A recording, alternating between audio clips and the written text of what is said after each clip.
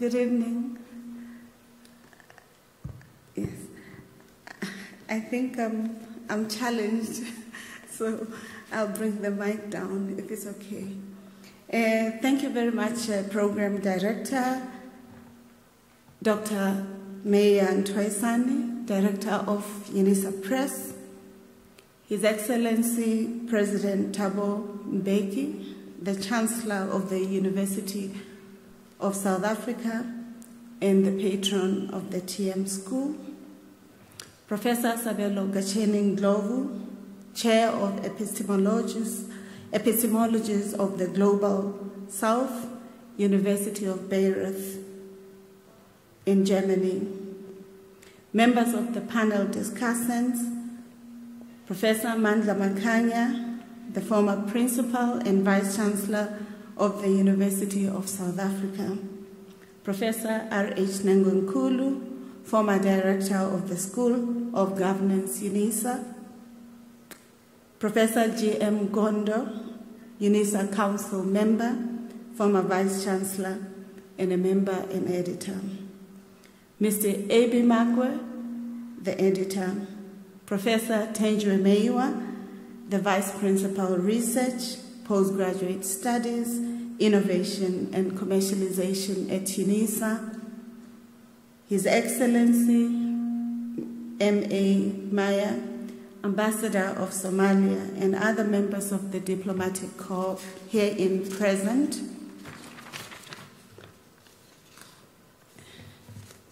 Professor T. Moja, Professor, New York University, former Chairperson of UNISA Council, present tonight, members of the University Council present, government and business community representative in attendance here tonight, members of UNISA Executive and Extended Management present, representatives from various institutions of higher learning present, UNISA retirees and other staff members, representatives of various forums and labor organizations, special guests of Prof.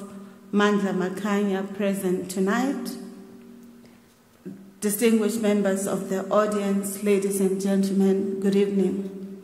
I wish to extend a warm welcome to you on this auspicious occasion wherein we celebrate the contributions to the knowledge arena through publications of an important book which marks the historical milestone and processes that Professor Mandla Makhanya has bequeathed us with.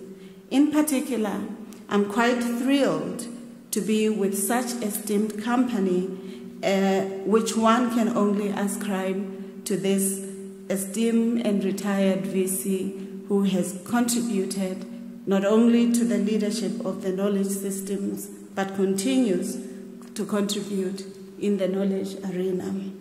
It is not often that one has the pleasure of attending a book launch, particularly now in the COVID-19 pandemic context. It is in fact quite a thrill.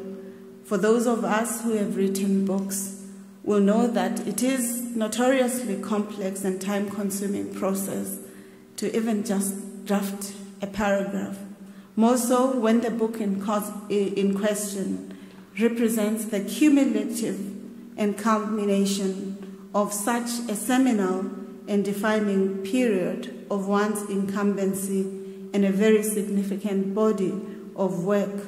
Of course, every book tells a story, and in this case, this volume that Professor Makhanya has written, which is titled Making an African University in the Service of Humanity, Professor Mandla Makhanya's speeches, is not only a chronicle of a personal journey, but it is the former Vice Chancellor's account of his contributions to shaping of the biggest and most impactful university, which is an accompanier and a partner to the country, the continent, in expressing the best of knowledge systems in the global knowledge arena. His contribution to our higher education sector, the country, and the continent is quite important to mark, particularly through this book. But the book also adds another chapter to the University of South Africa's history and charts its development through what has arguably been the most complex, if not difficult, decade, wherein the histories of South Africa's education, the contestations about knowledge, the global and local relevancy, and the contextual exigencies that has marked it have been quite projected. And so, in so many respects, the book reflects a sense of completion of a job loyally and faithfully and well done, Professor Makhanya. It also marks a transition from a turbulent yet rewarding chapter in which the laying of the foundation of new ones and the new trajectories of your journey are incrementally and productively recorded for the current and future generations ought to learn with those who have journeyed before them. We must therefore express our warm collective congratulation and appreciation, Professor Makhanya, for the sheer amount of hard work and effort that have gone in keeping the hand on the tiller of this huge ship that is UNISA, as evidenced in the integrated narrative and stories of speeches included in this volume. We know that there were many more speeches and addresses that you gave to UNISA community, the country, and the global arena. However, you have carefully selected those speeches which you felt spoke to the imperative of building knowledge communities, for epistemic communities are necessary for building countries, continents, institutions, but more so for the intellectual formation of new generations and younger generations that need to understand the value and role of higher education as a progressive aspect of ensuring transformation, development, assertion of people's humanity, and also people's dignity and their right to being human. These speeches we appreciate because they've been included in the book in order to ensure that institutions located within the continent ensure that the voices, knowledge systems, civilizations of Africa find expressions and African identity and personhood, ontologies and epistemologies are constantly at the center of rethinking knowledge.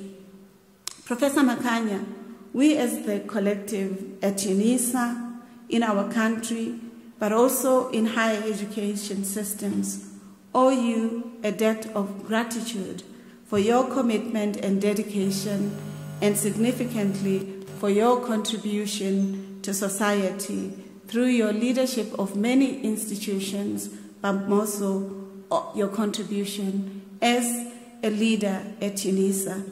Not only did you start in the academy as a professor, but you took leadership in varied instances, including as a dean, pro-vice chancellor, and vice chancellor. And even in those responsibilities, you ensured that your contribution is recorded to posterity in our institutional, sectoral, and national annals. It is as it should be.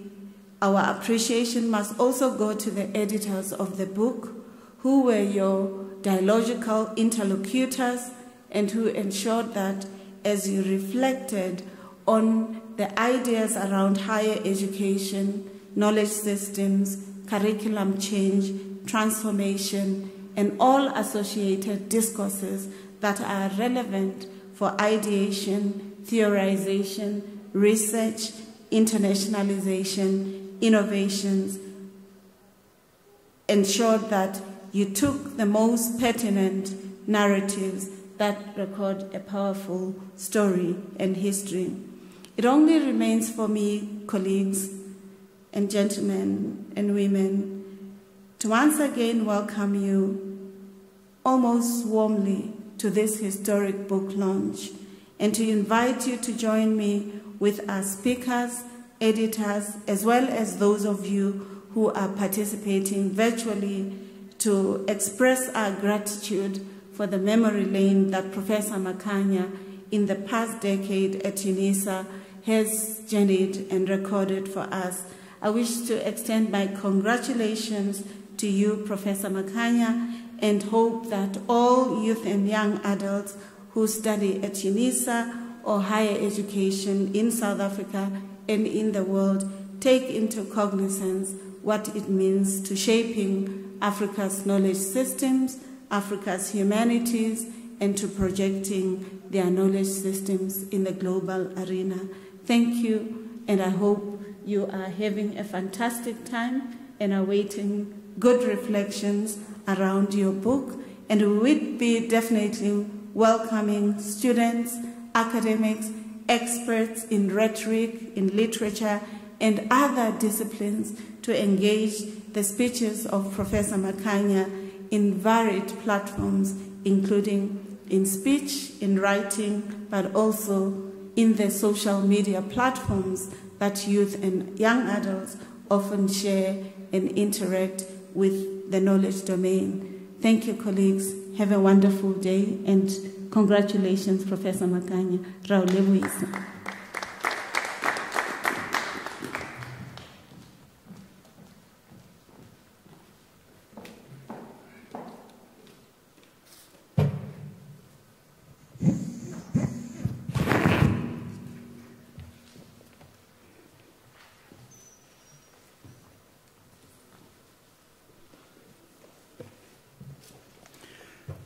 Thank you, Madam Vice-Chancellor.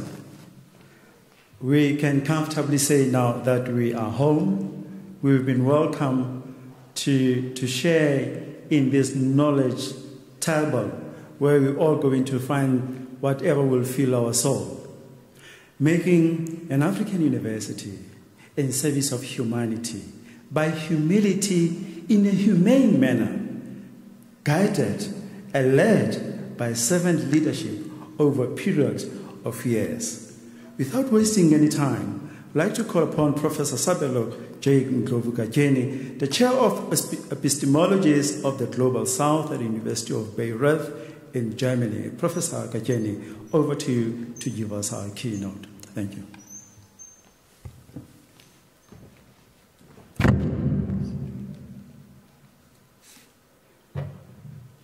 For the opportunity and the good evening. All protocol.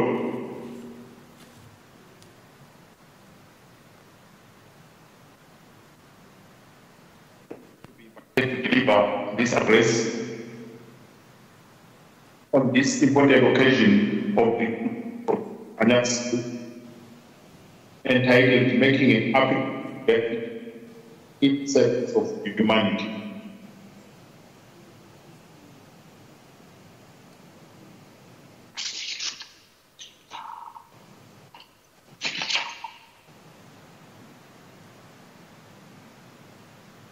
I'm not sure whether people can hear this coming back.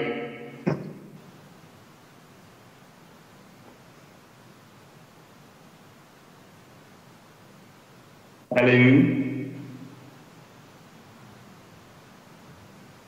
Can I continue?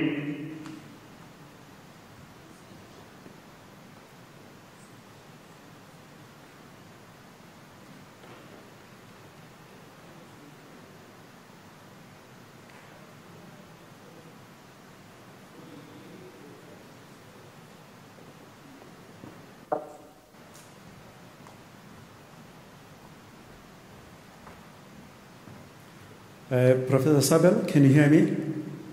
You may proceed. Yes, I can. Please proceed. We can hear you. Yes.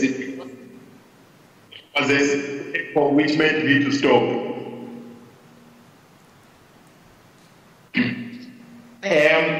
It is a very honor I take by this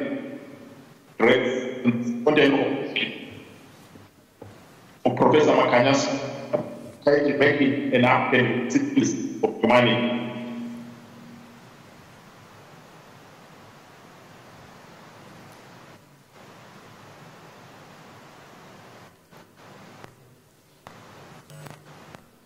This book is Professor Makhanya's paper about short notice.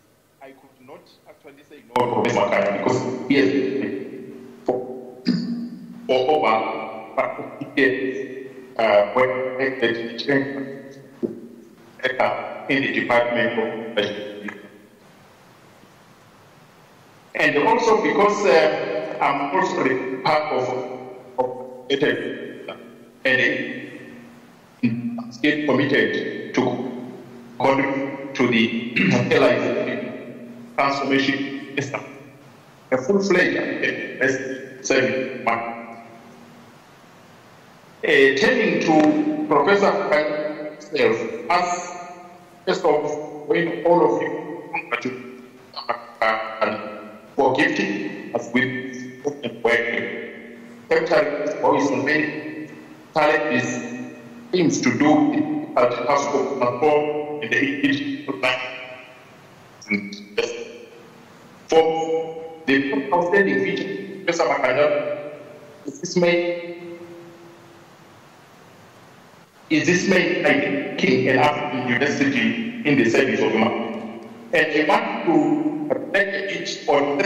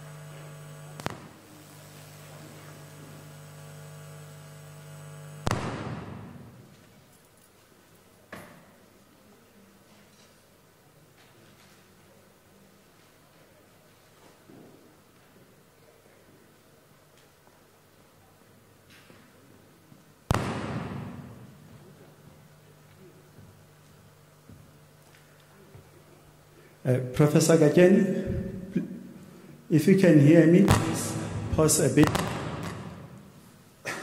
because we cannot hear you. And I think the audience has also missed part of your speech. But maybe what we could do, because I have your speech with me, could I rather read it for you while colleagues are still trying to sort out the connectivity?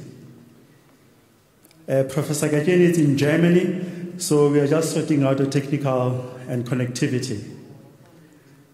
Will that be in good order? Just to make sure that the audience and Professor Makhanya and the editors do not miss the gist of what you said from the beginning. I think, colleagues, let's do that, and our apologies, ladies and gentlemen. This is the speech by Professor Gajeni as he was saying it. And it starts reading greetings to all and all protocol observed.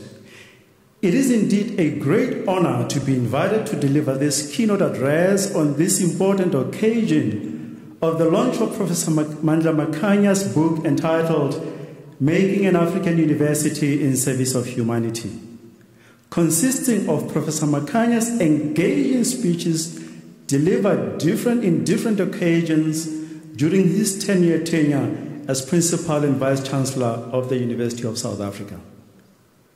I readily accepted the honor even though it was on short notice, mainly because I could not say no to Professor Makhanya, under whom I served located within his office for almost 5 years, first in the Change Management Unit, and later in the Department of Leadership and Transformation. And partly because UNISA remains my intellectual home, where I worked longest in my academic career for 9 years. I did this in different capacities, and I continued to be affiliated with it, and indeed committed to its succeeding into a fully fledged African university in the service of humanity.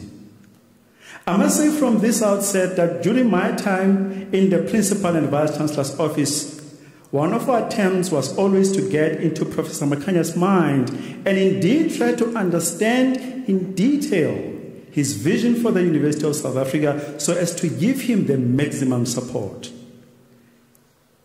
This meant that as a unit and department, we constantly read his speeches which expressed his ideas, dreams, and vision for the University of South Africa. Turning to the book itself, I must first of all join all of you in congratulating Professor Makhanya for gifting with this important work, capturing his voice on many subjects, challenges, and themes to do with the difficult task of transforming and indeed decolonizing universities. For me, the first outstanding feature of Professor Makhanya's book is its main title, Making an African University in the Service of Humanity. One can underline three important terms, and they are: one, making a university. This means that Professor Makhanya never assumed that he was taking over an already made institution of higher education. He clearly understood that his leadership involved remaking a university, which a context of transformation and decolonization of institutions of higher education in South Africa was very critical. This important task arises from the historical legacy of Africa in general, and South Africa in particular, where we have universities in Africa rather than African universities. The second point is African university. Therefore, Professor Makhanya was clear as to which direction he was remaking UNISA, from a university in Africa into an African university. Here, Professor Makhanya rose adequately and committed himself to the task of carrying the historic burden of the broader African revolution with regard to institutions of higher learning. A historical burden that was well expressed by the Association of African Universities as far back as 1967, when it was stated that, and I quote, "The truly African university must be one that draws its inspiration from its environment, not a transplanted tree, but growing from a seed that is planted and nurtured in the African soil," close quote. And the third point I want to make is in the service of humanity. That is a deeper and broader understanding the burden of service, which to me defined Professor Makhanya's 10-year tenure as Principal and Vice Chancellor. And the speeches collected into this book bears a testimony to scholar, educator, and leader who understood service in its diverse and complex dimensions. I say this because the question of service of the university has always generated some debates with leading African scholars. Professor Ali A. Marui stated that, and I quote, "A university has to be politically distant from the state. Secondly, a university has also to be culturally close to the society. And thirdly, a university has to be intellectually linked to wider scholarly and scientific values of the world," close quote. In Professor Makhanya's book, the service is to humanity. I must say the sheer volume of the speeches and diversity of their subjects and themes give us a picture of a very active leader, an engaging leader, a communicative leader, not shy of the podium, and a voice that was never muted by always loud and clear on pertinent issues to do with the making of UNISA into an African university in the service of humanity. Whether the Unisans got the message loud and clear is another question. But in Professor Makhanya's book, we have this idea verbalized and now published for all of us to benefit. Across the speeches, one hears the voice not only of a sociologist, but a humanist par excellence who spoke from his heart about the pertinent issues of decolonization, ranging from scholarship and epistemology to gender-based violence, racism, sexual harassment, and indeed rehumanization of the dehumanized as central leitmotif of transformation.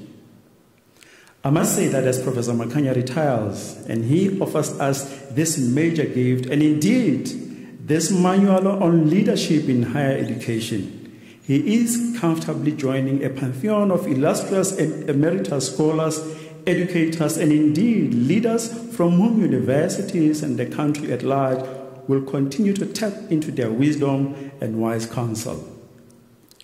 What do we make of Professor Makhanya's speech and their purpose? They tell us that Professor Makhanya is a great communicator of ideas. They are a treasure trove of wisdom. They inspire confidence and give direction to us. They are full of motivating ideas and wisdom. Reading all the speeches, one gets into all the dimensions of leadership in higher education. Through the speeches, Professor Makhanya emerges as a leader who always thought about others and always paid tribute to them and made sure they are kept alive in our memories. And that is why there are those speeches which spoke about other leaders. Let me end by highlighting two speeches which stood out for me, partly because they demonstrated consistency in Professor Makhanya's vision, and partly because they remain as relevant today as they were at the time of their delivery. The first is the delivered on 17th of February 2011 at the official opening of the academic year. And the second is that delivered on the 29th of June 2016 at the launch of the Leading Change project. The first speaks to service to humanity, and Professor Makhanya gave content to this important idea by distilling and gifting UNISA with timeless values, the 10 C's plus 1, called communication, conversation, community, connection, care, collegiality, commitment, cooperation, creativity, and courage. In that speech, Professor Makhanya spoke of a revolution in thinking and emphasized the need for looking into the mirror of souls and acknowledging the need for transformation.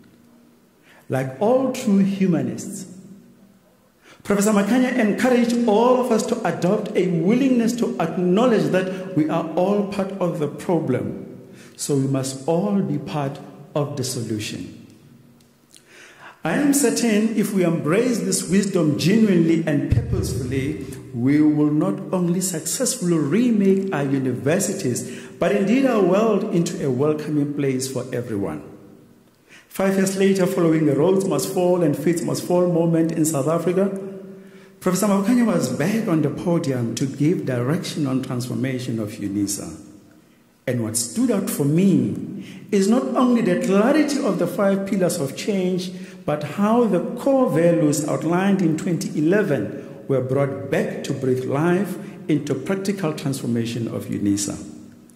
And this is a transformation of scholarship, meaning to change the very idea of university epistemology, curriculum, and pedagogy. Secondly, transformation of institutional culture, to making UNISA a home for all. And thirdly, the transformation of system, to make the system serve humanity, invoked in the title of the book. Fourth, transformation of leadership, in direction of ethics, accountability, and responsiveness, not forgetting courage. Fifth and lastly, developing change discourse, predicated on engagement, consultation, and communication. Professor Makhanya's speeches are indeed an expression of communication of ideas, vision and plans, as well as mode of mobilizing stakeholders to stay the course of a painstaking journey of transforming a university. These are some of nuggets one gets from Professor Makhanya's book, from his speeches, and I wish to thank him for this gift. Your book will be a reference point on leadership. The leadership taking over from you is blessed to get this gift. You played your part. The very act of publishing your speech is an act of courage and openness to public engagement. You have set the bar high for us. I thank you. Thank you, colleagues. This is the speech of Professor Sabelo Gajeni, who we had connectivity problems, but he was able to grace us with sending the speech. We want to thank Prof. Gajeni for giving us such insightful, informative, and rich text in his keynote. He gave us a moment to sit back and reflect, both on our purpose as individuals, but together of our purpose as a collective, particularly in higher education, and maybe focus on challenges and future opportunities on higher education. And I want to echo what Professor Kajeni is saying in his speeches. This will arguably be one of the manuals on guiding the leadership in higher education. At this moment, I'd like to call the participants on an interactive session. So if I could call Professor Mandla Makhanya, former Principal and Vice Chancellor of UNISA, to take a seat. Be followed by Professor Nengwe Kulu, former Director, School of Governance at UNISA, to also take a seat. Professor J.M. Nkondo, the UNISA Council member and an editor of the speeches, to follow them. And lastly, Mr. A.B. Magwe. Mr. A.B. Magwe and Professor Nkondo are both the editors of this work, and they will really be engaging in interactive session of this book. Can we give the colleagues a big round of applause?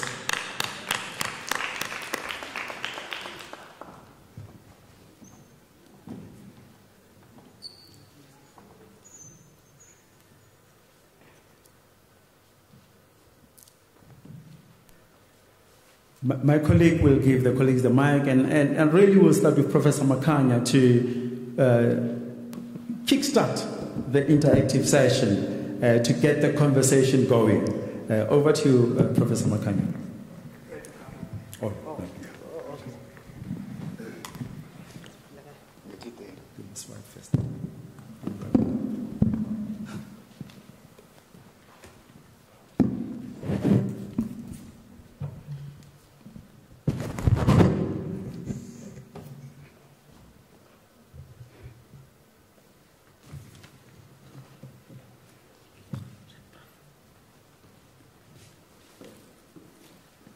No, thank you very much, Program Director, Dr. Mayan Twisson.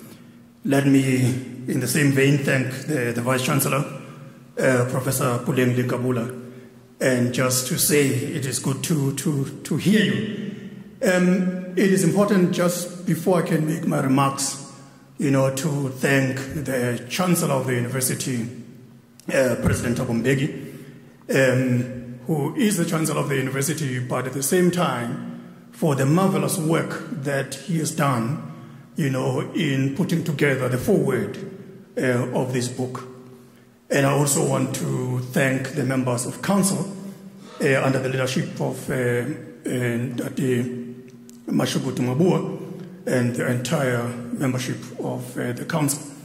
I'm saying this primarily because in the nature of the work that you do as a Vice Chancellor, that you have the Council around you.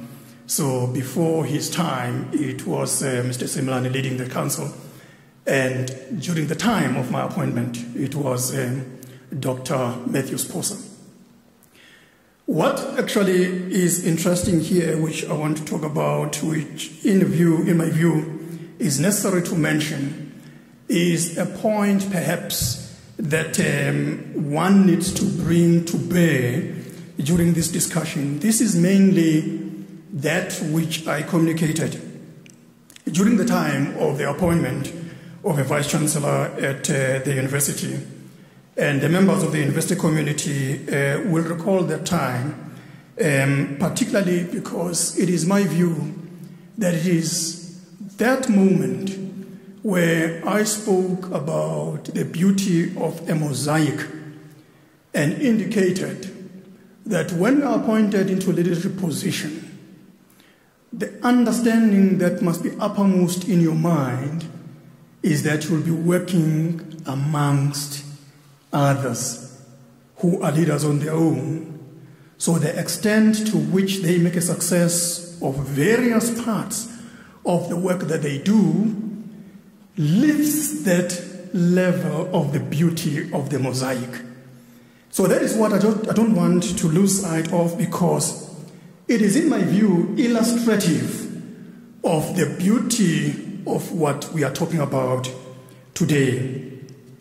But secondly, that the understanding of how history is made, that is woven within the context of the developments that are happening at various levels. And you find that that which ultimately is the marker of what we're talking about is in the context of a journey. It is not simply just a moment. So in the context of the journey that we're talking about, it is those steps that we are actually walking over a period of time. But those steps understood within the context of a contiguous nature of relationships, the extent to which what we're talking about at this day and age is what it was when the university was established back on the 26th of June, 1873. What levels of transformations the university has undergone over decades, to a point where we began to reimagine this university in light of us being on the African continent and doing precisely what Professor Ndlovu-Kacheni is talking about, that we are not simply just a university in Africa, but we are an African university. How do we begin to spell that out in a manner that captures the imagination of virtually everyone else, so that we can begin to travel this journey together?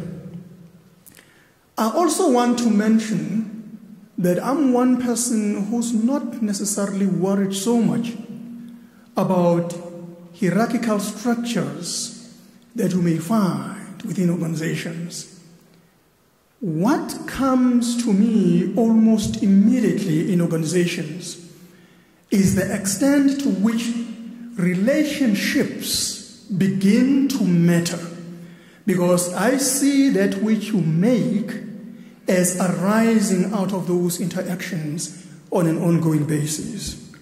That's primarily the core of the kind of interaction that I spoke about when I mentioned for the first time the whole notion of the 11 C's plus 1. So, as having been spelled out once again by Prof. Ndlovu-Kacheni, they are actually also captured fairly adequately in the book, and you'll appreciate that. But what is significant in this instance is that in my view, was a commitment to build a new DNA in the university that will actually then be bringing about or spring up what one will view as a culture of academic excellence, service to the stakeholders in their entirety, as well as the efficiencies and effectiveness of the work that we have to do, with an understanding of building this agile university that is not only agile, but a high-performing institution of high learning. So I like the point, once again, that is being mentioned, to say that's a commitment that we make, but the extent to which we then succeed to travel that road remains something that we consistently pursue, because you work with others. So the success that they make is determined by what they define at any given point in time, alongside that which you've already defined. But at the core of the journey is a strategy. Now, our strategy is the anchor, if I might put it that way, which then assisted us to drive this transformation agenda that has helped us to build this institutional ethos within the institution and the institutional culture, which was then underpinned by these 11 Cs plus 1. So they were not simply just operating on the margins, but rather at the core of the work that we are doing. So I just want to say that as we progressed as a university, we then began to see a situation where I said to the university community that then we need to be vigilant against challenges that may be confronting us along the way. These challenges that we confront also have been mentioned in the keynote address, where we find that we step on each other's toes, we bully others in the context of us trying to achieve our strategy. What I was warning against was a situation where we have to ensure that having inculcated the ethos that I've spoken about, those developments will be inimical to the type of an African university that we were committed to build. So the question of our own professional conduct, our own personal conduct, must be coupled with integrity and high levels of integrity so that this university can indeed become an African university. As I entered the terrain, we're working on the basis of the agenda that we knew at the time as a UNISA agenda for transformation, making an African university, which took us through that period. During that time, I began then to embed this ethical culture so that we can understand that as stewards of the resources of the university, which by definition are resources of the country, and everyone else who is viewing themselves as the public, that will be important for us to understand that it's incumbent upon us to know what that really translates to.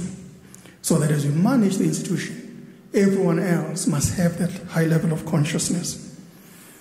By the time we began to work on the current strategy 2016-2030, which of course has had various iterations, it was clear that we had already begun to walk this path in a manner that showed our deep commitment as a university in advancing humanity, in solving the challenges that are facing humanity, which partly then is encapsulated in our vision. This clearly meant that as an African university, we do not under any circumstances dissociate ourselves from being globally competitive in a manner where what we do will be bolstered by the reworked values that speak to the leadership style that one had introduced at the time. That's primarily what then you find embedded in the values that we're talking about as a university at this day and age, which is ethical and collective responsibility, integrity, innovation and excellence, responsive student-centeredness, and dignity in diversity. And finally, just to say that I was fortunate that I stepped into the shoes of the leadership that had been presented at this university with distinction by none other than Professor Nyameko Bani Pichal, that I had the luxury of working with both as a dean but also as a pro-vice chancellor. That it made me to understand that the environment that we're talking about can only see the light of day if we understand this contiguous nature of various parts that we have a responsibility for. Keep them intact within the context of understanding that they are integral parts of the whole that will take us into this future that we so desire. Thank you so much, Program Director.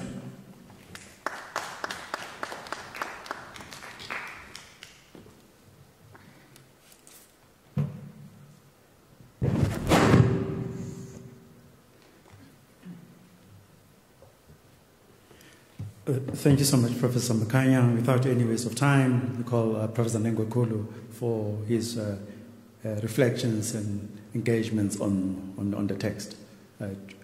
Should we bring the mic, Prof, or you want to come to the podium? Come to the podium. Right. I think for ease, Prof. Ngondo will also come to the podium.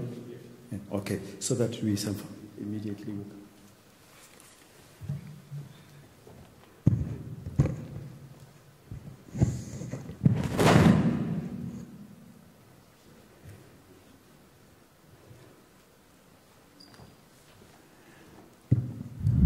Yeah, thank you, Program Director, the Vice Chancellor, Professor Makhanya, Professor Ngondo, and other colleagues that are here. I want to focus on the obstacles that were placed in front of the attempt to transform UNISA into an African university. UNISA has a history of struggle for leadership. If you look at it before 1994, there was a complete struggle for the Vice Chancellorship. The building around here is called Theo van Veek.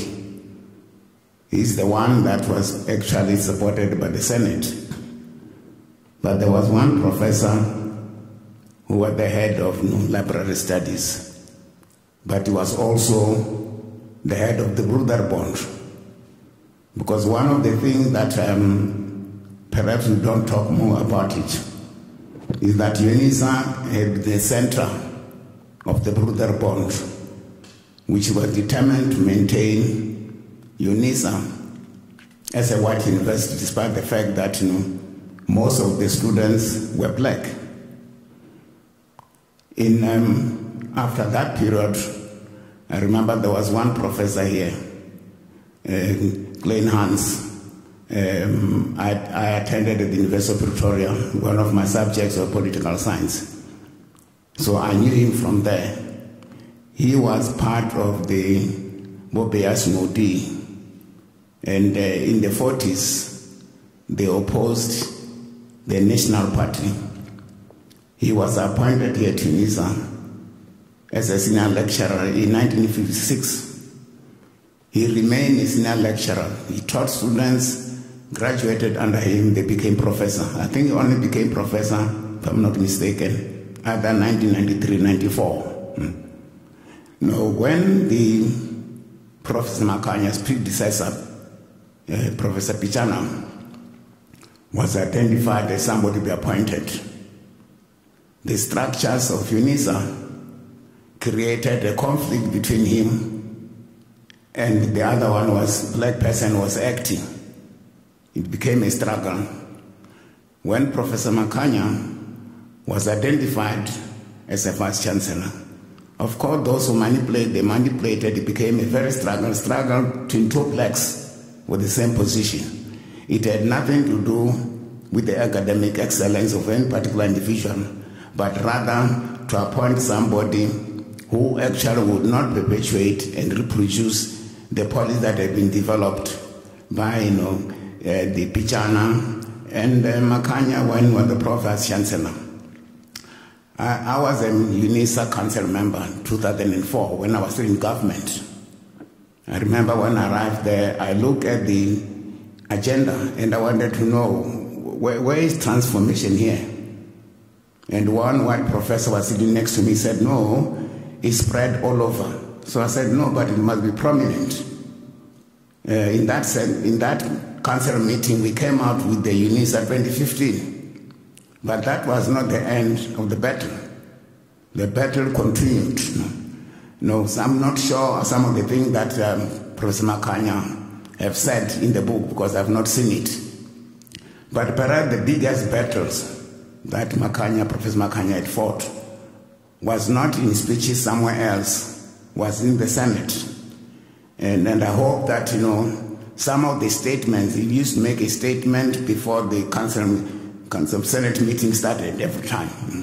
Firstly, there was a struggle of actually trying to transform curriculum so that it reflects the interests of South Africa, black South Africans. That was one of the biggest problems. The second big problem was that why is it that we don't teach some of the subjects, develop indigenous languages? No, indigenous languages are not made up of translations. It's to teach, to develop even the scientific dictionaries, indigenous languages, all of them. One of the success that Professor Makhanya was able to make was that, the student exam questions were set in all 11 languages. All those students could answer in English. But the problem of transforming curriculum has been big. And I'm quite sure that the new Vice Chancellor is going to be faced with the term resistance. Arguments are actually couched in what appears to be academic and scientific arguments, whereas they are real political decisions. It has been a big battle here at UNISA to replace Afrikaans in English. These countries is not made up of two English. When I was in high school, I didn't care whether I spoke Afrikaans or English, they're the same. But I wanted to know why indigenous languages are not chosen. I went to a school where half of the teachers were white, half were black. And I asked my teacher one time, what's a widower in Venda? My class teacher didn't know. I went to the principal, Gisek, who said, no, you see, black people don't have the concept of a widower because they had more than one wife. And I think I was being from one, I said, but there must be those who could not marry more than two. Where actually the wife died, what do you call them? He said, no, we manufacture a word. I went with the colleagues from Mandla village, and I found the word which is not the word. So the battle even at UNISA has been the battle of dealing with indigenous. Some people said, but you can't teach mathematics in Sesotho, Setswana, Xhosa, Zulu, Shivenda, Tsonga. But mathematics is not a language. It can be taught in any language that they have. You go to Middle East, Japan, China, they write in their own format, but they still teach mathematics that way. So for me, the biggest struggle that Professor Makhanya fought was biggest at the Senate level, the resistance to change all those things, even peer promotion. One of the things that was very interesting here, I did a study when I was invited by council, I think 2017, to go and address them. I asked the Equity Office to give me the list of all the staff, and I found that, there were only about, 16 African black lecturers. But some of the colleges of accounting sciences, it had no single African professor, whereas a professor with a PhD in doctorates, chartered accountants, a number of them. So for me to transform that, Professor Makhanya and Pichana before him had tried to transform UNISA into an African university, which meant that it must also focus on indigenous languages. It has been the biggest struggle that we have. And of course, as usual, there have been all those connections. There are people who went to organize students so that they can be removed from as the Vice Chancellor. For me, these are some of the most important things that we deal with. When we talk about an African university, it must be a university that actually nurtures its own culture, languages, and so on. We tried, number of colleagues at the Senate, that we must set up a center for the development of indigenous languages. You can't be told that we are doing translation. When you speak Venda, Zulu, Xhosa, Sesotho, it's not translation. It embraces a number of things. So I think for me, one of the most important things that, Mandla had done was try to fight that, one quality that he had is that he will listen, keep quiet when people agree, and answer when it's appropriate for him to answer. For me, that is the battle that I think, and knowing the current Vice Chancellor, that she will continue with that battle. Otherwise, UNISA will never become an African university. For me, that's what I wanted to say, that perhaps if you had not included those statements in the book, Professor Makhanya must actually have another smaller book which contains the statement that is made about curriculum transformation. Thank you.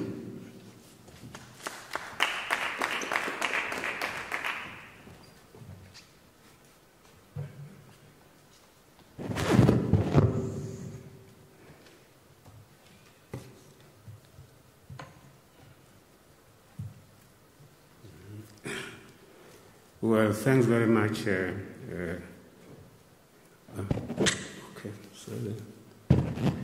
So thanks very much, Program Director.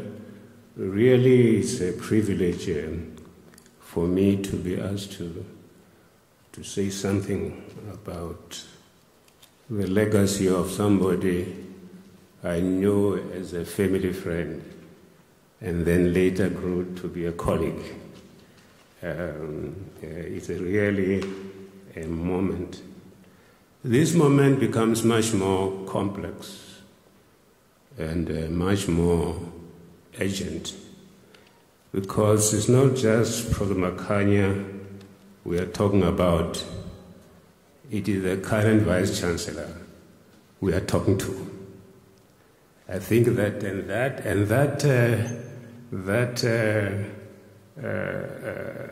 dynamic makes what we say here extremely important. I have about nine reflections here. But before I go further, let me acknowledge, my co-editor, Mr. Ebi Magwe.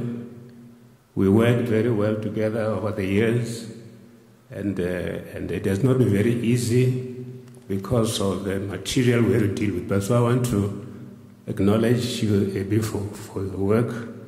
As a seasoned journalist, it made it easier for both of us to work together. So I also want to acknowledge the support that Professor Tenjweme offered us as the Deputy Vice Chancellor in terms of, for research. I think it's important that we do so. I have said 9 points that I want to raise. The first, when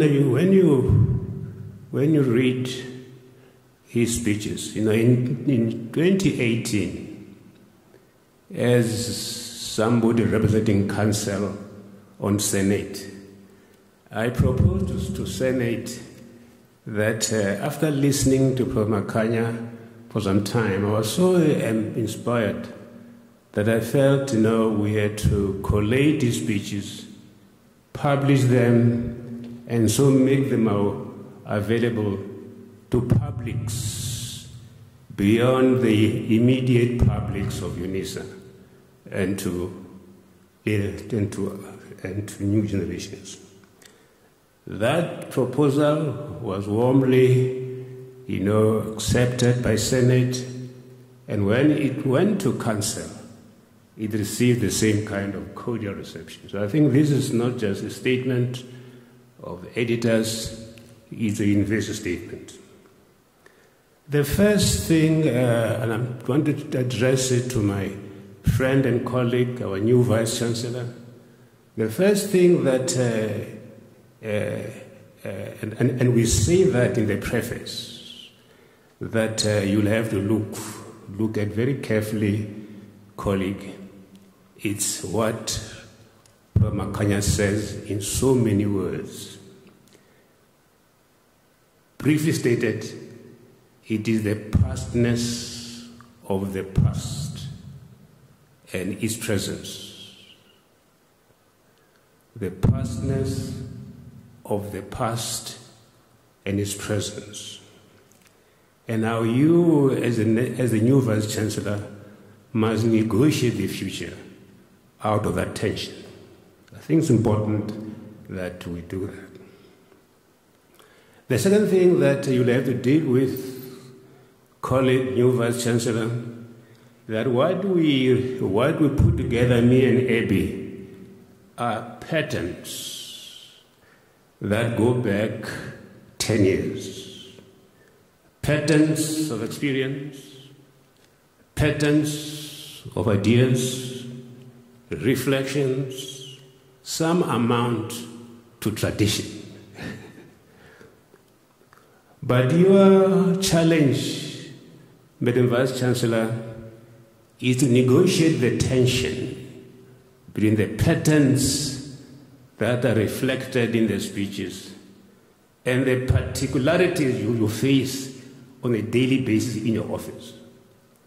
The particularities are part of the patterns, But the particularities are much more than the patterns because they try to bring into the present the future. So there is a tension here. When you read the speeches, you say, but yesterday I was at that meeting, how do the patterns, reflect the particular encounters I have? And how can the tension be negotiated? I think it's a lesson which we called in council institutional learning. If there's one thing that we as council should assist you with, is what we call institutional learning. An institution that does not learn from itself, that does not learn from its experience, is going nowhere. But institutional learning is a social science. It needs expertise, it needs high-level competencies on how to read the past in the present and how to prepare the future out of the tension of the two. So that's very important. So we need, Madam Vice Chancellor, to identify a set of capabilities that the university needs to learn from Professor Makhanya's wisdom and his memories. I think it's important. The whole question, do we have the capabilities? What does it take to change this university fundamentally? It just can't be rhetoric. It just can't be exposition, scholarship, elucidation. It's deeper than that. So I think we need to work together with your council and the Vice Chancellor on this question of institutional learning. We are raising this not for the first time. We raised it last year when we were working on the new strategy. If you go through the records of council, institutional learning is very important. We cannot, we will have ourselves to blame if we don't learn from the past. And I think it's important that that learning curve is made official. We suggested last year in council that we need a high-level task team to help you read the past and how to negotiate the future. The first one. The first one, which we discussed with Professor Makhanya, is brilliant speeches. We talk in the preface introduction about the extraordinary coherence, the thematic coherence that binds all his speeches. Incredible scholarship. The command of the intelligence come to it. It's very, very important that we do. But you see what? That is one thing. The thematic coherence, conceptual power, conceptual clarity, being on top of experience, at least conceptually. The problem, Madam Vice Chancellor, is the disjuncture often, not only at UNISA but in this country, the disjuncture between policy aspiration and implementation realities. That tension is deep. It is deep in history, and it has its own political economy. I want to repeat, this is very clear. The tension between policy aspirations. You read our current strategy. We have vision. We have mission. We even have governance structures. But in your office, you'll have to deal practically with the tension between the vision, the mission, and operational behavior. Which leads me to the next point. I've said so many times, I want to say it now, that not only in UNISA, but in this country, if you look at public service, if you look at government, the tension between policy aspiration and implementation realities. That tension, Council and Senate make policies, but those policies become effective policy the way they are implemented at operational levels. So the conventional pedantic distinction between policy level and operational level, that pedantry we have to overcome.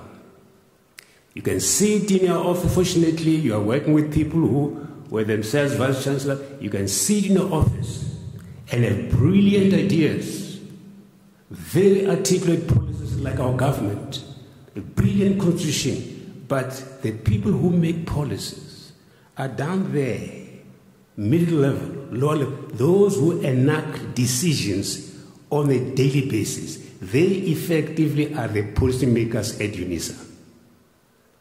Not council, not Senate, not parliament, not the executives, but what is called street-level bureaucrats. And please be religious about that. Watch out for operational levels that can undo all your wisdom and all your brilliance. I think it's important that I mentioned that. And I think that when I look at Professor Makhanya, it's very clinical analysis. You cannot find anything more articulate, more eloquent on change. And that's why we feel very strongly to anthologize them. But you see, you are a scientist, you are also a theologian. What you have to deal with, what Professor Makhanya points to and experienced, that you can accumulate all the evidence about a problem. You can decide that here is evidence that we're going to use to make a decision. But evidence is politically flexible. The way people interpret evidence and the way they make decisions based on evidence, there's where the problem is. You can collect evidence on a problem, but how you interpret it is almost always politically flexible. And I think it's important. For that, you need high-level skills around you on a regular basis to advise you on those speeches. So let me go back and say, what made us, to put together this as me and Mr. Makhanya, is the debates that you see in the speeches. You are a scholar. You find the debates about structure. You find the debate how to restructure things, how to transform, how to do it fundamentally. Those debates you are very much aware of. Some of us who have read your scholarship know that you are very sensitive to the order of things and how structure and laws and policies can themselves be very oppressive. So I think it's important and something else that Professor Makhanya was very good at, and that's why he's so strong on the African dynamic, on African civilization, which is very strong on that, is the primary importance of identity, even in global politics. That's why he says, let us build an African university. The whole question of identity is very strong in Professor Makhanya and very strong in the discourse on transformation in most post-colonies. So we are saying that the University of South Africa should be an African university, but in a global context. A way of saying that you must mediate the way it links up with other universities in the world. That tension is very, very important. That's why somewhere he talks of the internalization of higher education.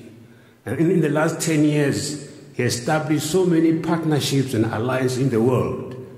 One time he chaired the kind of global association of orders, where he knew the importance of negotiating the tension between the particularity of identity and the need for global relevance. That tension, I think, is very well articulated in his work.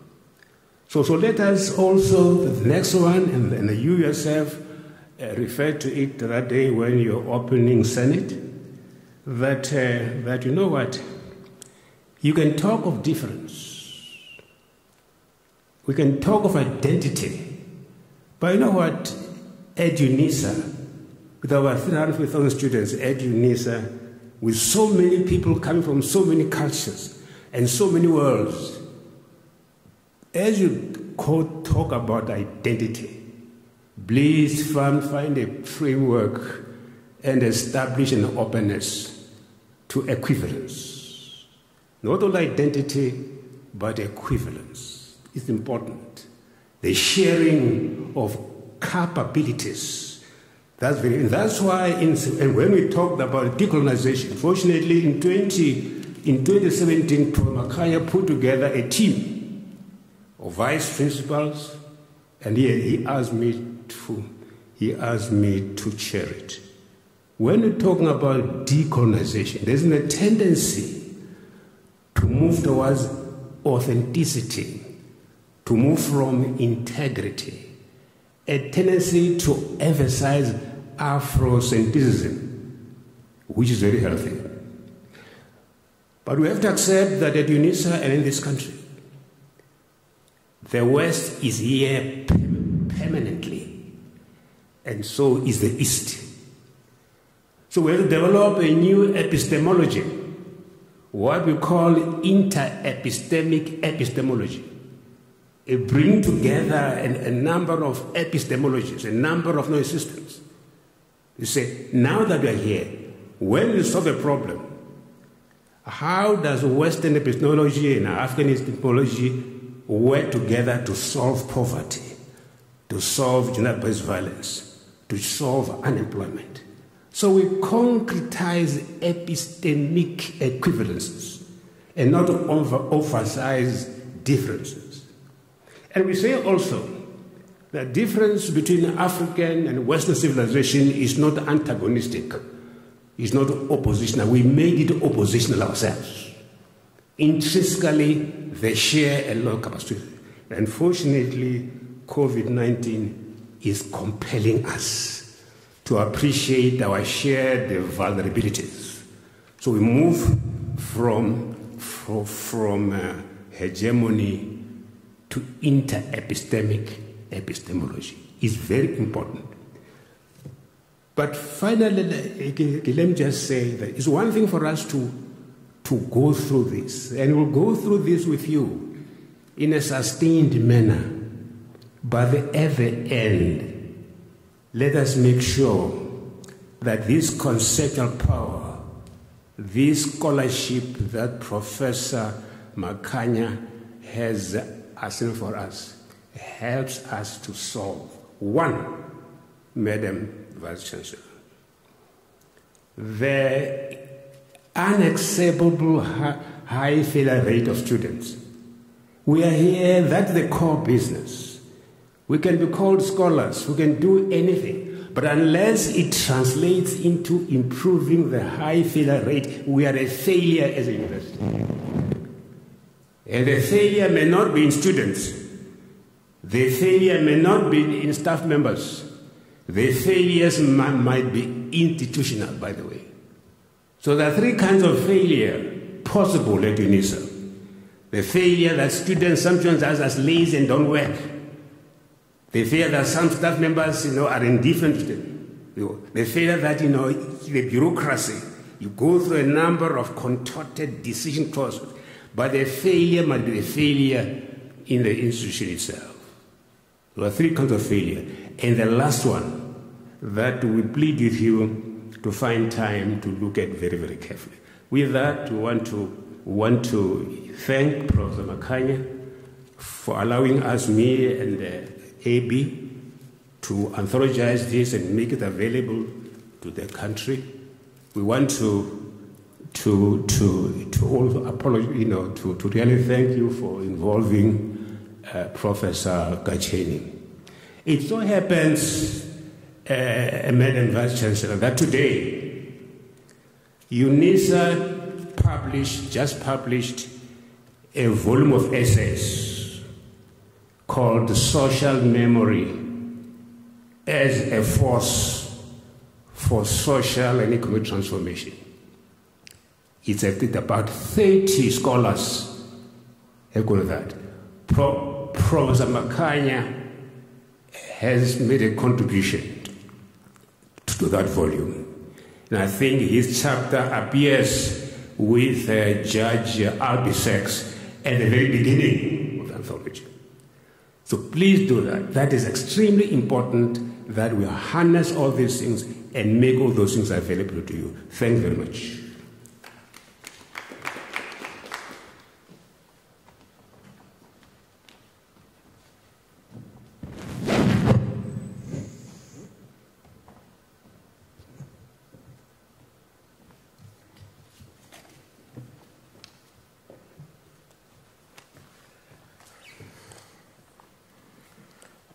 Thank you. Vice Chancellor Melin Kabula, Prof. Meiwa, Dr. Ntwesane, with whom we worked very closely on this project in his capacity as head of UNISA Press. I would like to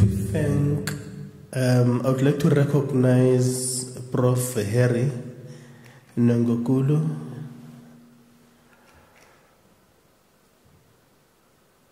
and I would like to thank my co-editor, Prof. Nkondo, because Prof. Nkondo's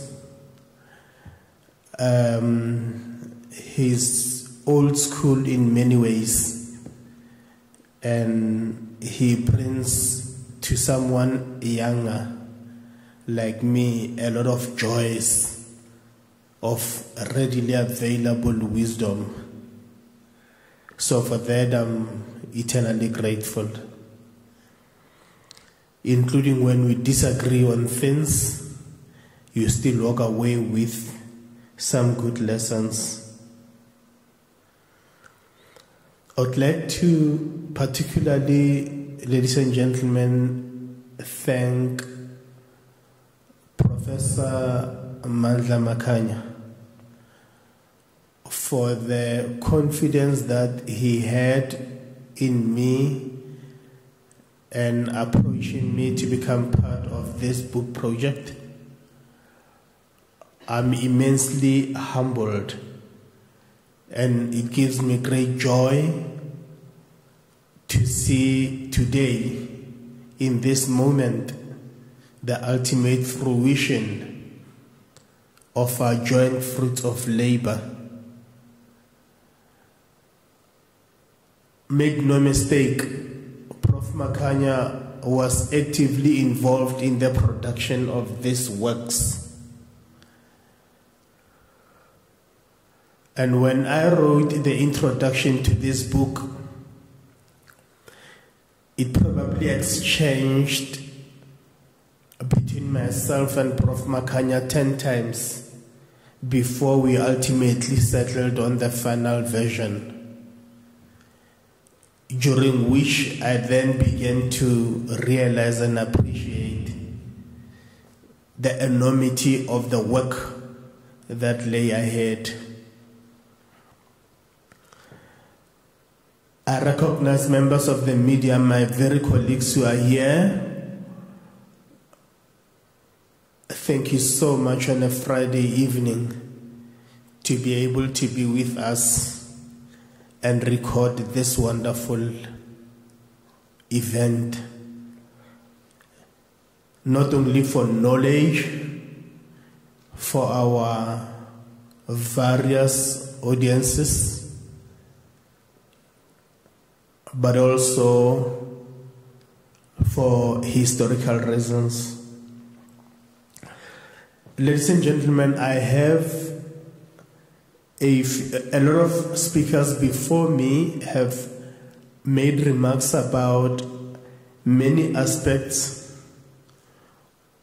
and I would like to labor on some of those that have already been touched upon. However, I would like to assist you by focusing mainly on the manuscript with which we wrestled, which is a volume of Prof. Makhanya's speeches. Because when one went through each and every one of those speeches, and there were many, too many to count, it began to give me an idea of 10 years of Prof. Makhanya's leadership of this important institution, the biggest university not only in our country but in the continent, and one of the foremost in the whole world.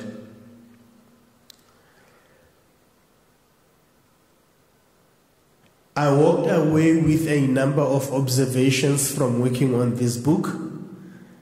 These include Prof. Makhanya's conscious commitment and dedication to the development of African thought leadership. This he did by focusing on knowledge architecture in the form of particularly the less heralded African scholars.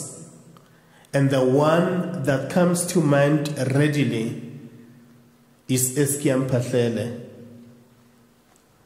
When I went through the works of Eskiam Patlele by engaging with Prof. Makhanya's works, it pained me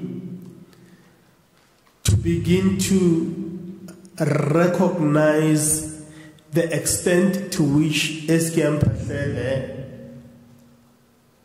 as an African intellectual, was more revered overseas than he did in his homeland and country. Prof. Makhanya started as far back as 2010 the annual Eskiam Patlele lecture. Most of these took place in Eskiam Patlele's province of Limpopo, and they focused on the contribution, immense contribution, literary works of Eskiam Patlele to the overall knowledge production in South Africa and the world.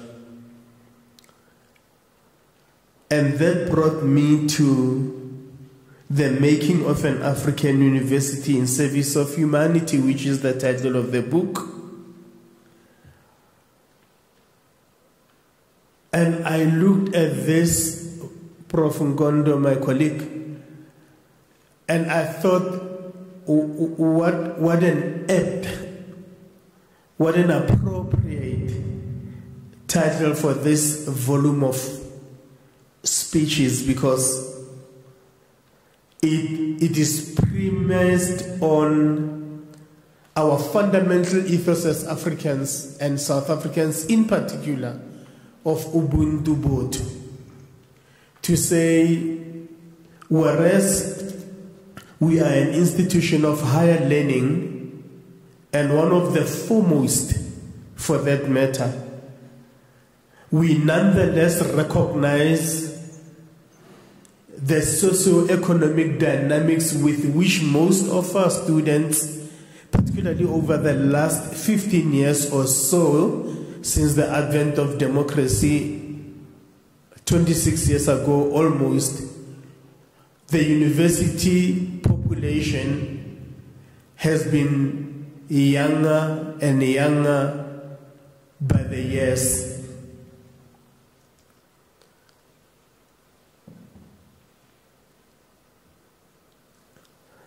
Prof. Gacheni, from his speech read by Dr. Ntesani, correctly points to Prof. Makhanya's interaction with students at the height of the feast must fall.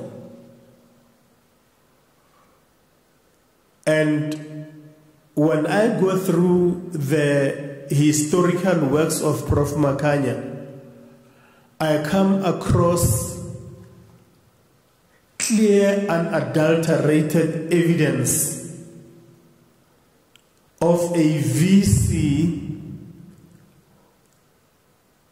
who really was seized with ensuring that inclusivity was a more preferred path to growth for the university as opposed to exclusivity. And for that reason, it did not surprise many, particularly those who knew Prof. Makhanya well and were closer with him, that by the end of the feast must fall around 2015-16, one of the key demands of the students, which was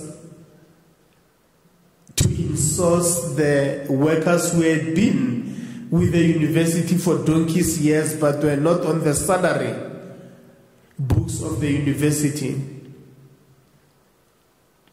had to become now employees of this university. The benefits for the multitudes of those people is immeasurable. And the one that immediately comes to mind is access of those employees by their children to this institution to become students. When you go through this book, you will also come across Prof. Makhanya's, again consciously, focusing on women and their struggles. The LGBTI struggles, which have been on the periphery for many powerful institutions and individuals, as well as groupings in this country,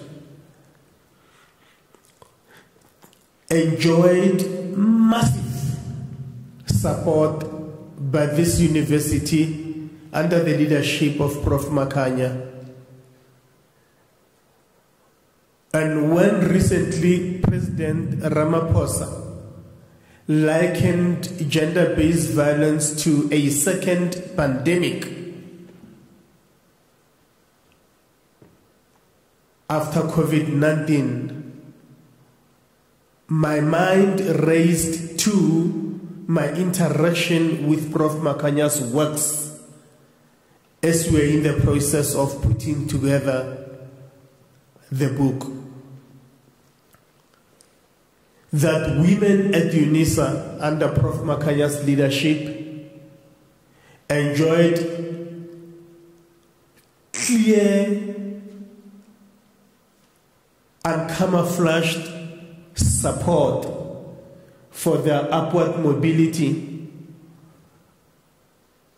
And every year, Prof. Makhanya attended whenever it was humanly possible for him. He attended functions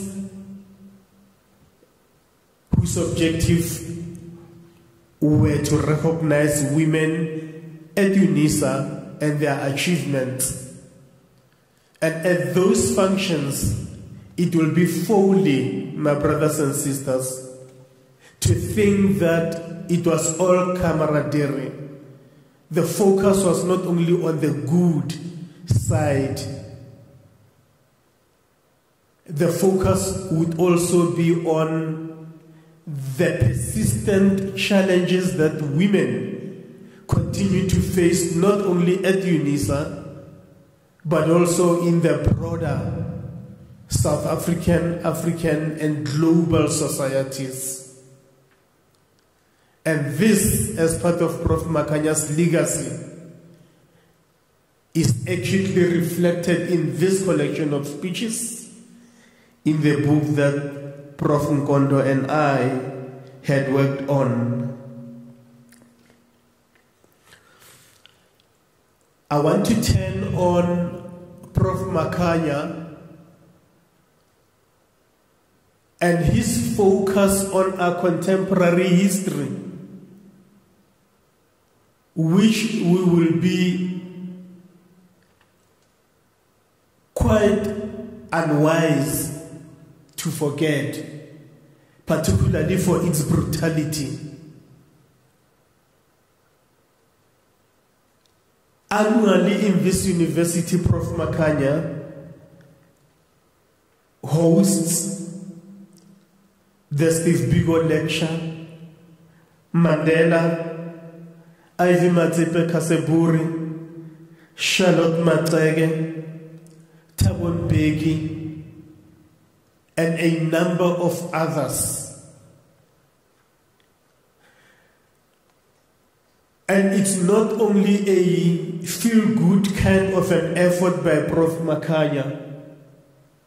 Again, it is a conscious effort on his part to bring with him the entire university population, particularly the students,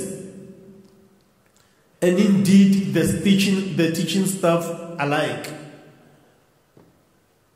to the awareness and remembrance of where we come as a country, because our failure to appreciate such intervals of history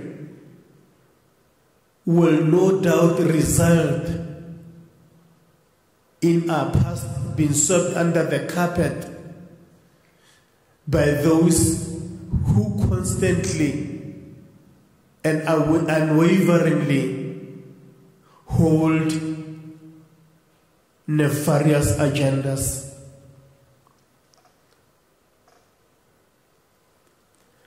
When you go through this volume of works, my brothers and sisters, you will also come across a number of MOUs that Prof. Makhanya entered into with a whole lot of institutions: Johannesburg City, the municipality, the close working relations with Tshwane municipality,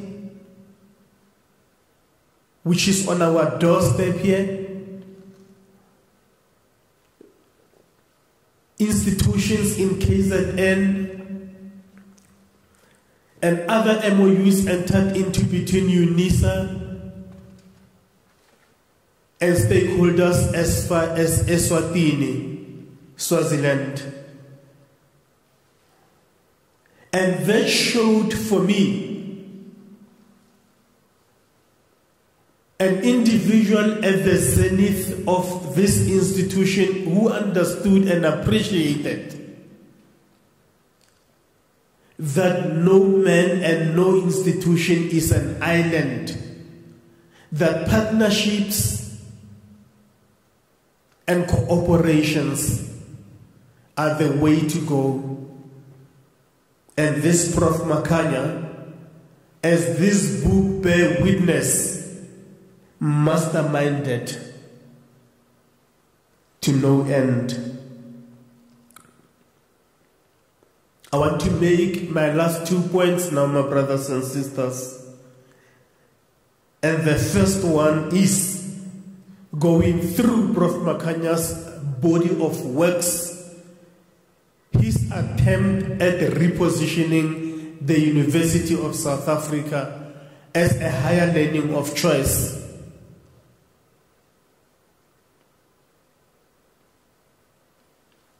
His emphasis on ODL, and I was very fortunate to to travel with him at some point to Dar es Salaam in Tanzania in his capacity as the head or one of the executives of the continental body on open and distance learning institutions.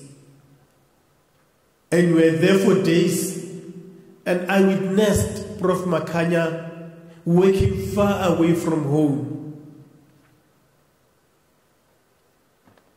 And whilst we were that far from home, Prof. Makhanya would be in meetings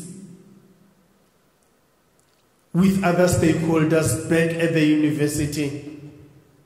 In the middle of the night, he will be with his other colleagues in Dar es Salaam, engaging on the work for which we had traveled to that part of the continent.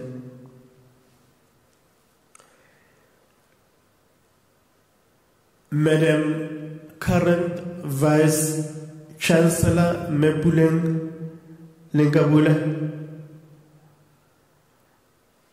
from my interaction with the works of Prof. Makhanya,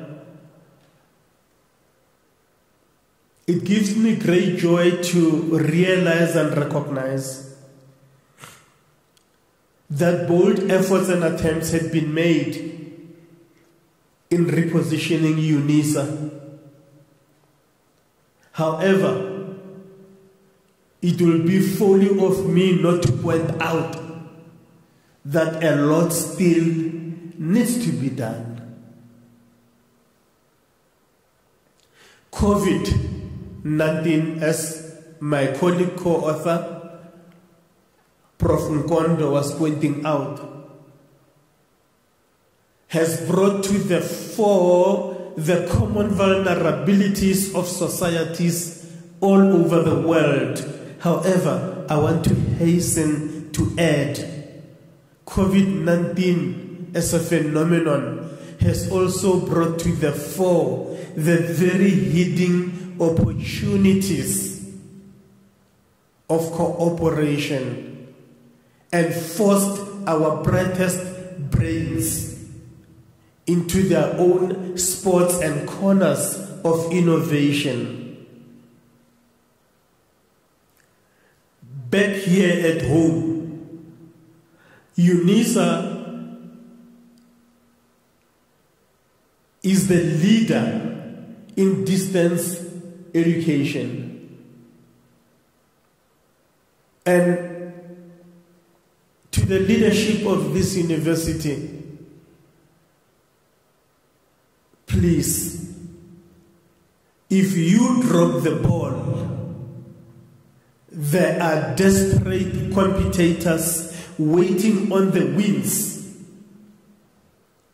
to grab the opportunity and leave you reeling behind in the glory of your historical reputation. But remember, reputations alone are not sufficient to carry you into a brighter future.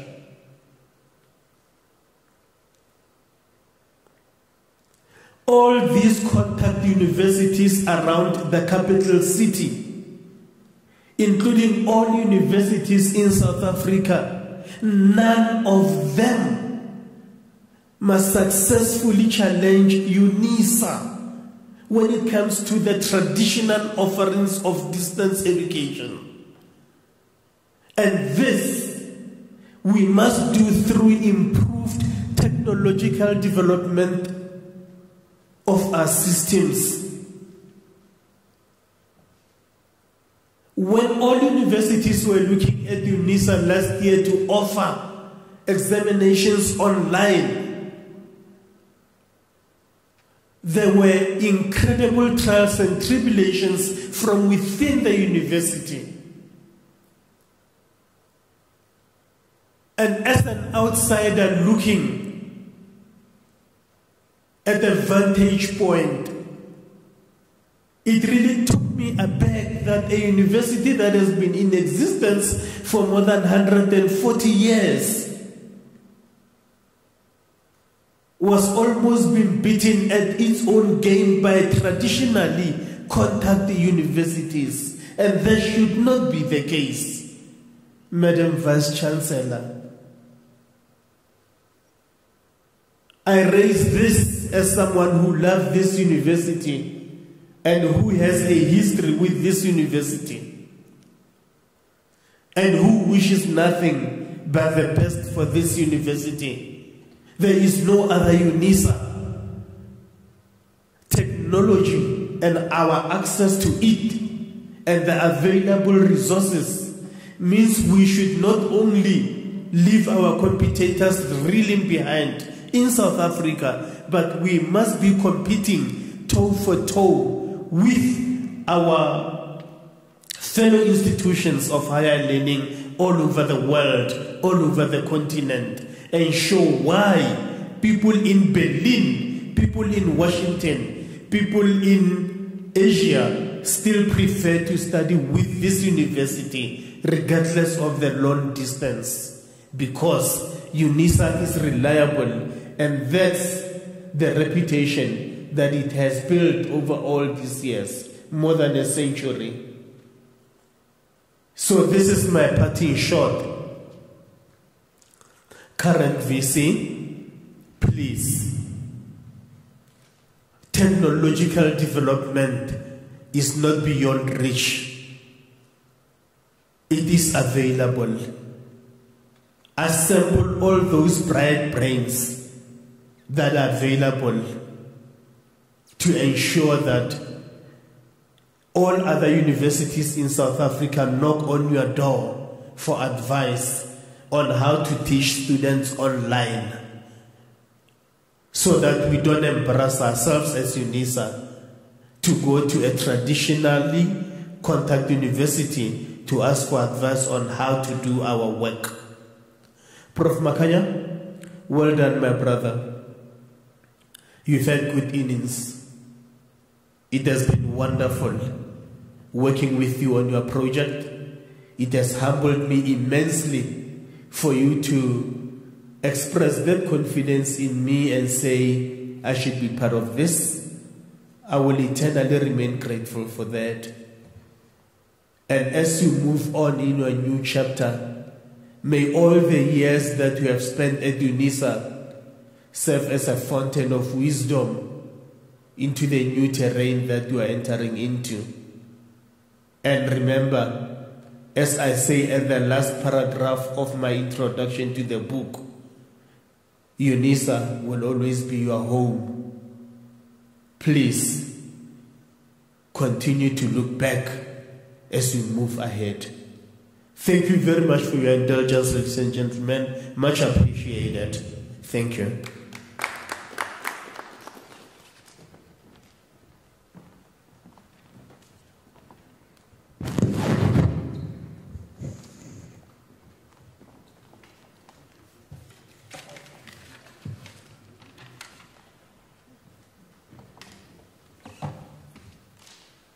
Thank you very much, colleagues, for that interactive session.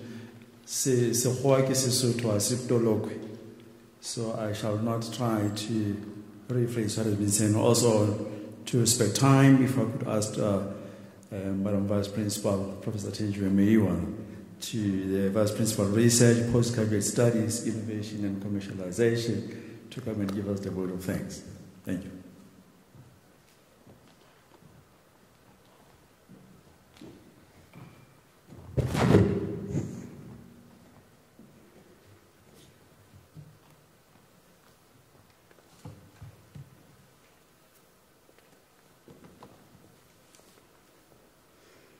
The Chancellor, in his absentia, His Excellency Thabo Mbeki, the Minister of Education, Science and Innovation, in his absentia, Dr. Blake Nzimande, members of Council who are watching this phenomenal celebration, the Vice Chancellor and Principal of UNISA, Professor Lenkabula Mapos, our ambassadorial teams and dignitaries who are in the hall, and participating in various platforms, unisons, alumni, funders, friends of this great university, Dr. Mandla Makhanya, editors and respondents to the book, this great book, and more importantly, the celebrity of the day, the celebrity of the launch, usingaye, Professor Makhanya, Sanbonan, Molweni, Tubilang, Avwan Dumilang. Good evening, all protocol observed. As the program director has said, my name is Professor Tenjwe Mewa. I'm the publisher of this book. And therefore a very important stakeholder of this ceremony and this launch. It's an honor for me this evening to render the congratulatory remarks and a voice of thanks related to the product that I have not only published, but a product that I've lived with, a product whose experience I've lived with, this book, Professor Makhanya Speeches. I express my honor, accompanied by my operational team, who've worked worthless,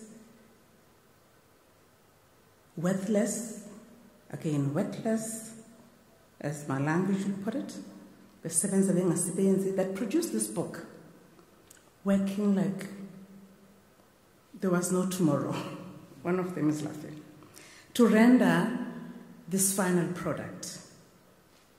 I'm actually accompanied by them. Many of them are not in this room, but I know they're watching this launch, to say congratulations to you and to say thank you to you, but thank you to Prof. Makhanya for making us to work that hard.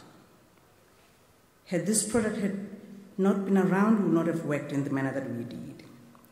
The launch, ladies and gentlemen, this evening is a culmination of Prof. Makhanya's perseverance, strength of character, dexterity, and many hours of hard work. Thanks, but Mandla, congratulations. You deserve this honor. In our aspiration and gratitude at UNISA, we actually hold that we want to continue to drink from this cup of the wisdom and the legacy of Professor Makhanya, and that we want to continue to learn from your leadership and embrace the mission of an African university in the service of humanity. In the spirit of thanksgiving, as expressed in 1 Thessalonians 1 verse 4, I want to offer thanks from the opening remarks that we got from Mayor Puleng Likapula, the Principal and Vice Chancellor of the university, who set the scene, reminding us of what the mission of the university should be and how it is crafted by this book as one of the leaves that we need to be looking from, taking from, and learning from for a pathway to come. If anything, Vice Chancellor, how you started, I'm actually sitting there and trying to write notes, and I'm thinking, could be crafting a piece of paper here for publication, publisher. This launch could not have happened in a better month than this month of human rights. It talks of humanity, and your opening remarks accentuated that in terms of the importance of how a human being is for this university, as expressed in this book.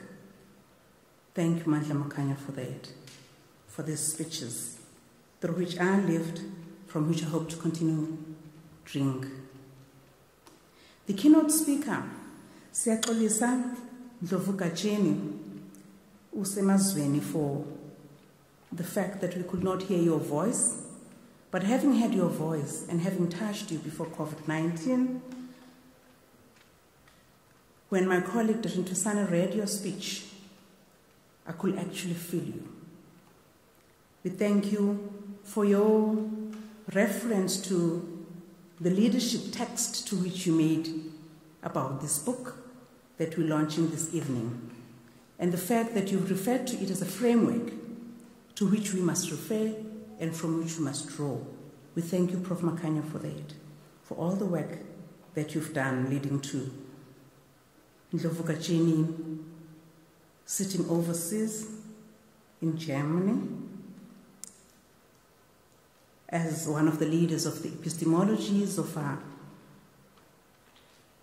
decoloniality philosophies. To express as such means a lot for us. And we thank you, Prof. Sabelo Ndlovu-Kacheni, that you continue to be a unison. And I actually have to thank him that just this month, he's given me a publication, so he'll make me look good with the Vice-Chancellor. We then moved on to the interactive and the discussion session in which Prof. Makhanya took us through one of his legacies, 11 C's plus 1. He delved into that as his book portrays the importance of, again, humanity. And one element that's very crucial, which is an element that's expressed in this book, that is the African University, indeed shaping humanities for the African soil. Thank you, Prof. Makhanya, for that reminder, which led to Prof. Ningenkulu, former Director, School of Governance, calling for inclusion and highlighting the importance of indigenous languages. You know, when you made reference to that call, to the curriculum that's very conscious and not just only translating, but integrating into the curriculum the indigenous languages, your voice evoked Fanon's belief that, I quote him, to speak a language is to take on a world, is to take on a culture, close quote. Indeed, we want to be equal as UNISA management to the task to which you called us. As we crafted this evening's launch, Prof. Ngondo reminded us, our UNISA council member and editor of this book, co-editor of this book, through the 9 points that he stated, reflecting on the philosophical importance of those 9 points, and which are regarded as a bad course, something that we as management of UNISA, as well as all unisans and alumni, to say this is a bad course that we need to take on, and that from the patterns to which he made reference, the capabilities and tensions that we need to be aware of that exist between policy aspirations and implementation, and the need to have coherence in order to be able to respond to very well to a university that's not just only on the African soil, but an African university that advances humanity. Thanks, Prof. Makhanya, for giving us this launch as an event to remind us, and to Prof. Ngondo for actually accentuating that in looking at the patterns and capabilities and the tensions that we need to be aware of there. The co-editor, Mr. Abimagwe, went on in depth, sharing with us the content of the book. And in particular, I just want to pick up what stood out for me, Mr. Magwe. Actually, it's 2 points from your reflections and discussions. Was your highlighting of women's human rights that are eloquently expressed in the Makhanya book. And Tete Magwe, your reflections reverberates what Ellen Kuzwayo's beliefs when she asserts her, open quotes. Some people still think that feminism is un-African and call it Western feminism, a close quote. And in your making mention of how eloquent gender analyses are in the book of Prof. Makhanya, you indeed demonstrated your concurrence and agreement with Prof. Ngondo's parting words before he left the stage when he says all forms of knowledges, all epistemologies, should be brought together to solve societal changes, problems that we're seeking to bring about, to solve societal problems and bring about change and transformation as we face pandemics, crises of this season in this country, on this continent, and globally. Thanks, co-editors, for that coordinated expression of the need to really have a mission that's expressed in the manner in which Prof. Mandla Makhanya's book has brought to us and is giving us. It actually is a Bible, I would want to say. It's a Quran that the university needs to take on seriously and begin to dissect and check on how could we live this legacy as being called by discussants this evening. The program director and publisher of this book, who actually even in the middle of the night will send me messages saying, are we going to pull this off? Oh my God, I don't think it's going to happen. I said, go on, we shall get it done. I couldn't believe it when it was only yesterday that he confirmed it's happening. Thank you so much. Dr. Mayan Tosane, the publisher and director of UNISA Press, who's made this possible despite such a very short time. At one point I had said to him, let's just step back. We're not going to be able to do this. But thank you so much for getting this done. I appreciate your program directing as well and doing that on a Friday afternoon, evening actually, only 4 hours away from midnight. The public relations team within the institutional advancement did a huge job in actually making us believe that this was going to happen. This is why people who are in public relations and marketers, I really regard them as somehow crazy people, because they will pull out stunts that I wouldn't actually expect them to pull through. Thank you, colleagues, for having done that. Some of them are thought away here. I don't see them, I don't have my classes. But thank you so much for all the work that you did behind the scenes. I want to also thank my team on the operational floor of this book, who braved COVID to ensure that it happens, who are not here. I have to thank you for the second time I know. I'll see you in next year's IPMS, not this year. The multimedia team and audiovisual team that's here, without whom we would be not hearing this sound, without whom we would not have solved the challenge we had earlier on with the Prof. Sabele Ndlovukajeni and all the photography colleagues. Thank you. Without you, we would not have had the kind of launch that befits Prof. Mandla Makhanya this evening. To estates, mostly the black women who cleaned this hall, who often get forgotten. We would have found this hall possible in a different state had those black women not come here and clean this hall and make it to be what it is this evening. We found it good because of you. Thank you, sisters. The various staff members whom I may not have mentioned for arranging all the logistics of this ceremony, I want to say, a launch, a celebration, the zenith. Thank you to all of you. Siyabonga. Good evening.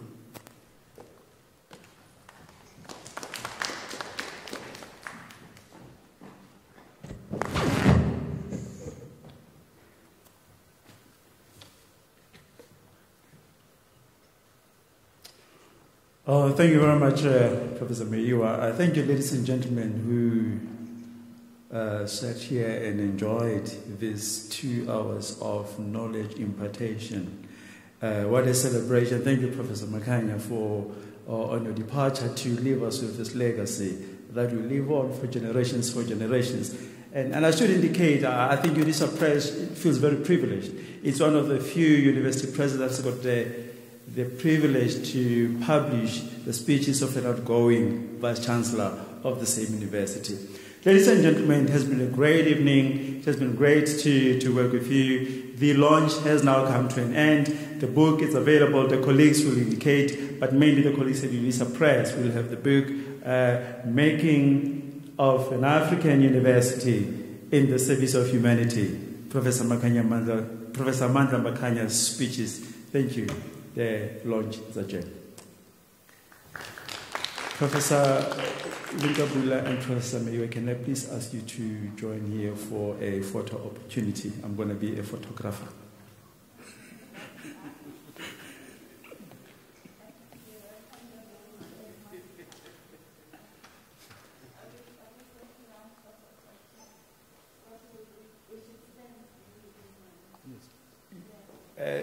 Mr. Malulega, you're my boss.